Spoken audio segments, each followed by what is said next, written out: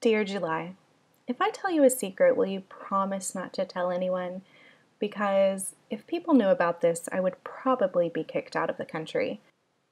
The 4th of July kind of makes me homesick for England. It's all the red, white, and blue. It just makes me want to string up Union Jack bunting and wear all my Britishy clothes. But I try to restrain myself, so this year I found a covert way to celebrate my pride in both countries by making a 4th of July trifle. Now, I've never made a trifle before, but what better way to celebrate America than with Britain's most classic dessert, right? Or pudding, I should say, to be more accurate.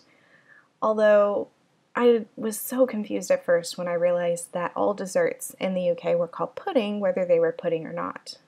I've never even made a successful custard before, so I called in the help of my mama.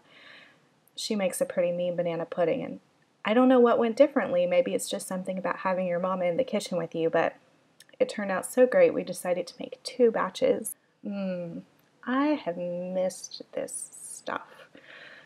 I couldn't find a recipe that quite fit what I imagined. All of them were just a little bit off, but we ended up combining a few of them. Looked to see what was standard. You've got your berries, your jelly or jello, custard, sponge, or ladyfingers. Some people add spirits, but we didn't put those. The blueberry juice was pricey enough, and whipped cream.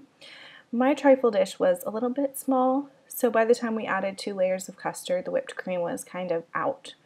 But with all those beautiful berries on top, I don't think anyone will really miss it. Maybe we'll try the whipped cream next time. It was just a really great day. I hope to have lots more like this.